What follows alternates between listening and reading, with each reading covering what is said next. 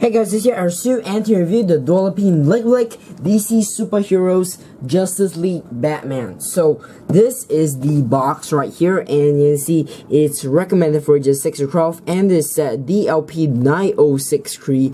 And yeah, so you can see you got the 8-in-1 at the bottom, and yeah, so this is the top, shows you the build, and this is the side, the other side, and this is the bottom, and this is the back. It shows you the entire set, so if you collect the entire set, you can build 2 builds. And yeah, but aside from that, that's pretty much it for the box. So this is the instruction manual right here, and yeah, shows you how to build this mini build type thing, and also shows you how to build the big build. But aside from that, that's pretty much it. So this is the figure itself here, and yeah, so you can see the cowl here. This is the old style cowl with the long ears and without the open bottom. And yeah, so I'll show you the face layer, but yeah, so he has the large bat symbol in the chest, and you got his 6-pack, and you got some lines and stuff, and you got the utility belt, you know, in yellow. And yeah, does have some leg printing, and does not have any dual molded legs, but yeah, it's still fine because you have some back leg printing. But yeah, you got his boots, and the cape is the normal old cape, and you got the belt with some pouches, and you got all the lines, and yeah, does have back leg printing, which is definitely great. And this is the face under the cowl here, and yeah, as you can see, it has the beard, and yeah, that's definitely great and accurate. And you got the eyes, they have pupils, and yeah, they look more nicer, I guess. But yeah, you got his angry face, and yeah, this is how it looks. And yeah, but aside from that, that's pretty much it. So this is the build included in the set here, and yeah, not sure what this thing supposed to be, but yeah, looks kind of like a speeder type thing.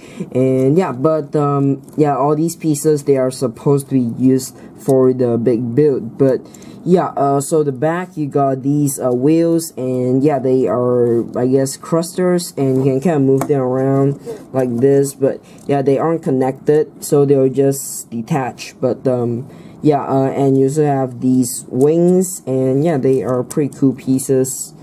Not sure which line they first came in, but yeah, and you got this front kind of design here. But yeah, aside from that, that's pretty much it. So overall conclusion of this figure here. So how do I think of it? Well, the figure itself, I think he's alright. It's just that he doesn't have any like dual molded legs, and yeah, that does kind of suck. I'm not sure why DLP stopped making dual molded legs. I believe they stopped since the Spider-Man Homecoming figure pack. So yeah, that sucks. And yeah, but I think the figure he's great. And yeah, like the entire set, you got all of the Batmans from like different sets and stuff, and from different movies, and you got this one also from the Justice League. But this is the second version of the suit. I forgot the name, but yeah, and the build, I guess, is just some nice extra pieces.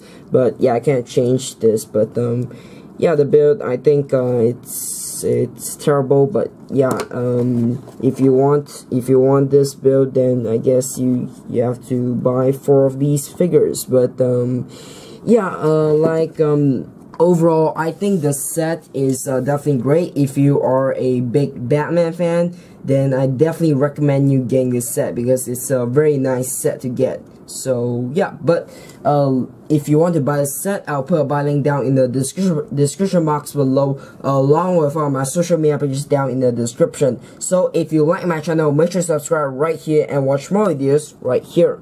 So that's it for the video.